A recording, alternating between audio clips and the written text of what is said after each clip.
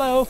Hey, hi. How are you guys doing? We're doing fine. You're Max? I would describe a water audit as an opportunity to see how efficient your watering habits are, to check the efficiency and condition of your irrigation system. We were uncertain of the condition of the irrigation system. We're looking for ways to maximize our use of water, knowing that we had moved into basically an arid part of the United States. We partner with Denver Water to do these sprinkler inspections for residents in and around the city of Denver. You can see how a lot of that water is starting to kind of shoot up from the base here.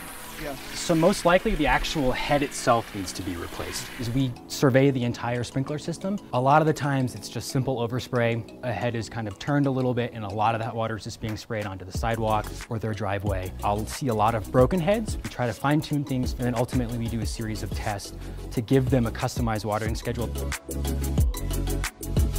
Cyclone soak just allows that water to really absorb into the soil like we want it to. It reduces a lot of that runoff. Instead of running every single zone for 20 minutes every other day or something like that, effectively break that 20 minutes up into 3 short cycles. I did take a pressure reading and your pressure was pretty significantly high. It causes a lot of misting, so that's a lot of water waste. That's a lot of water that's not landing on your grass like we want it to. And then it's also bad too because it just adds more wear and tear to your system.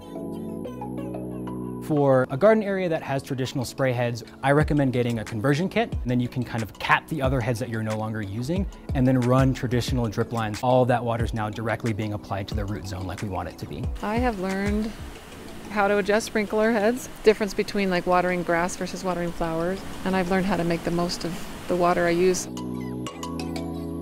At least once a month, if you can every other week throughout the summer, turn on your system during the daytime, run each zone for a couple of minutes, make sure things are running as appropriate. If this is going off at 5 in the morning and you guys are still asleep or something like that, you'll have no idea until you kind of get that water bill.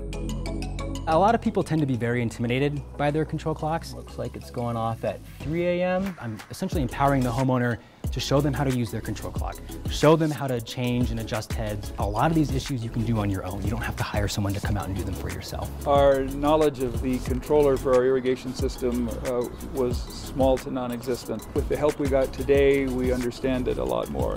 Make the best use of our water for the best looking lawn. I'm not a sprinkler or water expert or grass, so this was very, very helpful. That's probably why you're getting a little bit of that bare patch there. I think it will reduce our budget and improve the efficiency of our water use. And I'd just add that it's painless.